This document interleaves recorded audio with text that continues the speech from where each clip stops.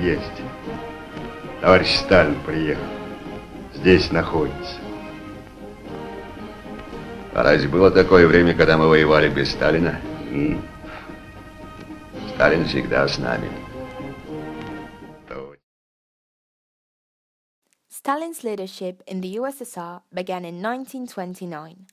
Just as Lenin, his predecessor, Stalin continued using art as a means of propaganda. Arts of all kinds, from film to literature to painting, were under state censorship and had to match the communist principles. All works of art had to show progresses and successes achieved under Stalin and communism.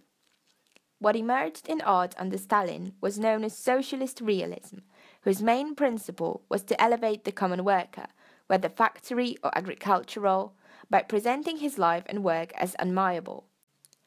There were mainly two varieties of paintings and propaganda posters under Stalin.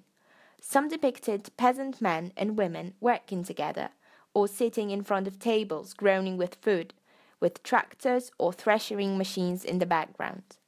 Other ones were focused on Stalin, usually presented in a white suit as a father of all Russians. It was one branch of the cult of personality. The other one was film industry. Films in Stalin's Russia were focused on praising Stalin as a hero of the communist nation. There was even an actor who was given an ultimate position of playing Stalin. His name was Mikhail Golovany. On the other hand, an increased production of documentaries on the economic plans began. Literature had to reflect the great themes and heroism of the Soviet achievements. Books, newspapers, magazines, they all were the tools of propaganda, expressing devotion to Stalin, glorifying the workers, and showing Russian peasants happy with their lives on the collective farms. Even the book titles were connected with communist principles. Examples include How the Steel Was Tempered or The Great Conveyor Belt. Among all the written works and films, one of the most important features of Soviet art under Stalinism is Vera Mukina's Monument, industrial worker and collective farm girl. The man holds a hammer, and the woman next to him a sickle, the symbols of communism. After Germany suffered drastically from the Versailles Treaty, Adolf Hitler and the Nazi Party ascended to power, preaching unity and the rights of a new order. The new order was to affect every aspect of a German life, including culture and the arts. Nazis despised the modernist styles of the decadence. The main art themes included blood and soil, anti-feminism, emphasizing pre-industrial images of women, anti-Semitism, and Nazi notions on the superiority of the state and the permanence of the Reich.